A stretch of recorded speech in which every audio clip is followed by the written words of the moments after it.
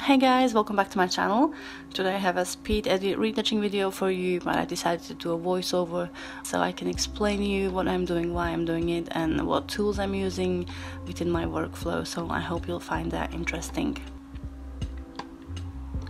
As you can see, I'm already started. The first thing I always do is to duplicate my background layer. Even though I'm not working on it usually, I still like to keep the copy of the background layer just in case I need to go back to it or anything happens with the file. I still have duplicated the original image just in case of emergencies. I'm starting to retouch with the empty layer, and the first is always the hair and the flyaways. I'm using a combination of clone stamp tool and a spot healing brush depending on what area of the face or hair I'm working on. When I need to get rid of some flyaways or stray hairs that are on the face and on the skin texture, I'm using a clone stamp tool as it gives me a little more accuracy and more control over where I'm sampling from. But I found out for cleaning the hair within the hair, for little stray hairs that are inside the hair, the spot healing brush does a pretty good job if you're using a small brush and small strokes. Moving on to cleaning the skin on another empty layer. I like to keep them separately. I'm also using the same tools, spot healing brush and a clone stamp tool, and I'm only taking care of little imperfections that are textured or I know that I won't be able to get rid of with the dodging and burning. So next step in my workflow is always dodging and burning.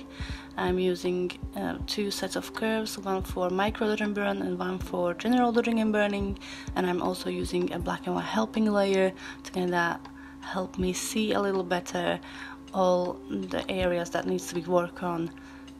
I'm starting with a micro dodge and burn that is on a pixel level with a very small brush, and I'm trying to fix the skin and even out the transitions between the shadows and the light, therefore make the skin look more seamless and more flawless.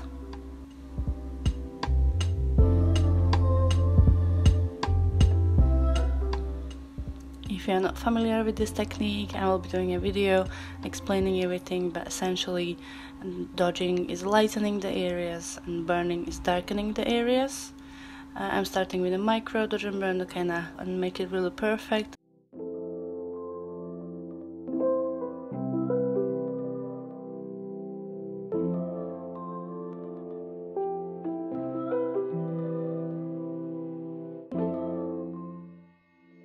And then moving on to general dodging and burning, where I'm just darkening the shadows and lightening the highlights to bring more dimension and more contrast into the picture on selected areas.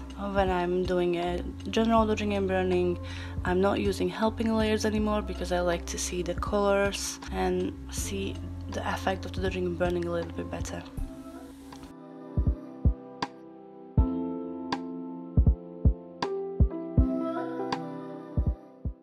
Before I move on to the retouching eyes, I'm just filling up this gap in the eyelash, as there was a noticeable gap I didn't really like.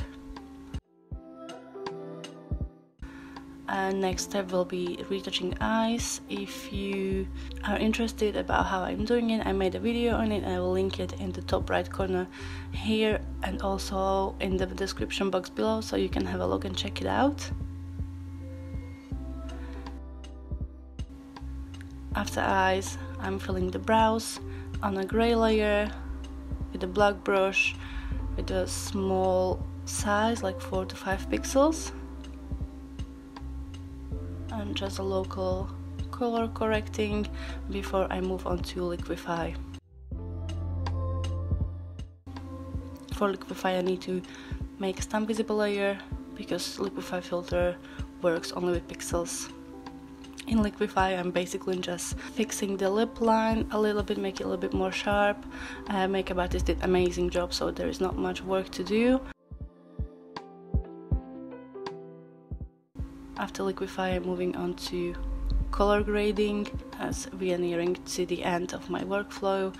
I'm color grading with curves. One is RGB curve, then I'm working with the RGB separately to color grade with them. I'm also using selective color for a little more accurate color representations and color shifts, and a couple of more other layers.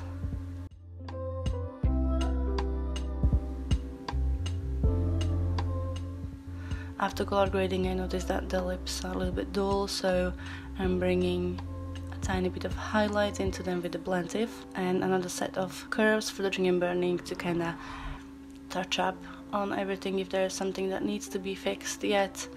After color grading, you sometimes see things in a different light, so I'm always bringing another set of curves for dodging and burning for additional cleaning.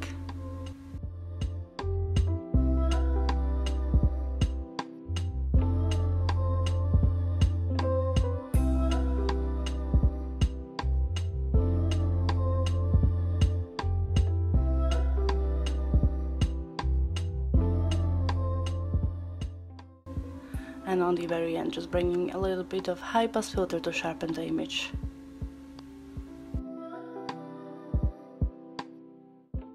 I hope you guys enjoyed the video and enjoyed me walking you through my workflow. Please like and subscribe, and also leave me a comment in the comment section down below if you want to see more videos like these. I love to make more voiceovers of retouching. Just let me know if you're interested. Thank you very much, and I'll see you next time. Bye!